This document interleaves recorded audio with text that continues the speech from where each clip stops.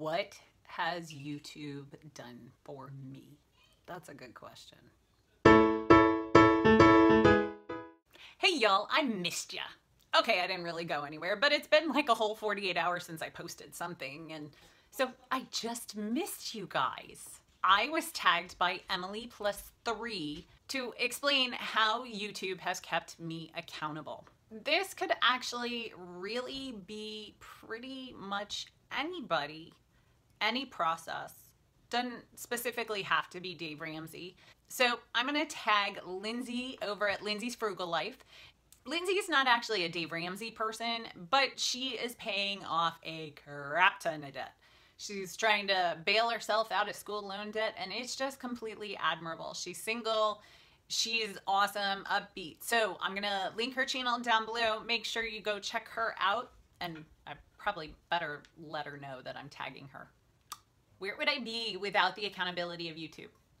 I don't think I would have paid off as much debt as I have to begin with, first of all. Second of all, I don't think I would have lost as much weight as I have.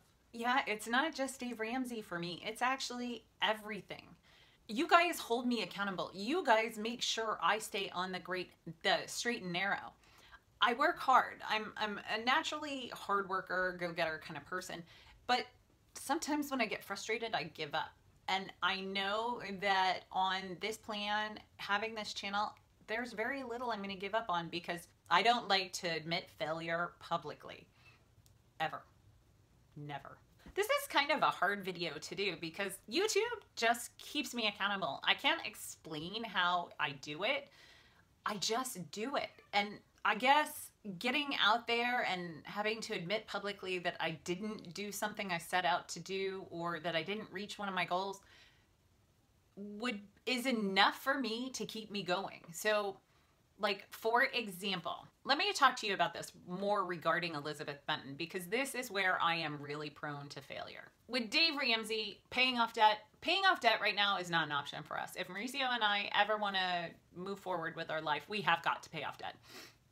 We have the means to do it right now. It's a little more difficult, but we actually can do it.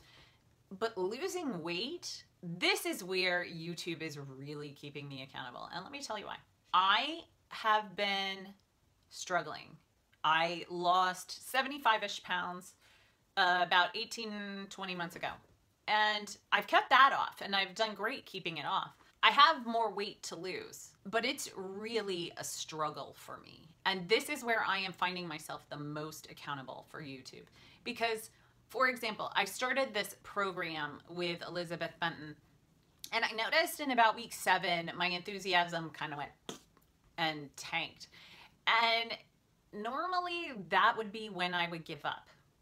But because I know I am going to have to get on here and talk to you guys and explain my choices and what I'm doing and how everything's going, because I know I have to do that, I found it very easy to get back on the wagon because I fell off. Yes, week 7 was a disaster. There were cookies involved, but because I knew I have to report that to you guys, I kind of did. And within a week, I was back on and I'm down 8 pounds. I'll see you in the next one.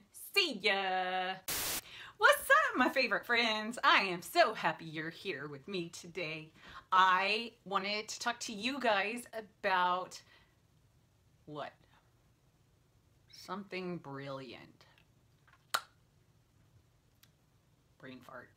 Make sure you click on my big laughing face so you can subscribe to my channel, and I'll put 2 videos up that you can click on. Go ahead and click on those and keep on watching. I'll see you in the next one. See ya!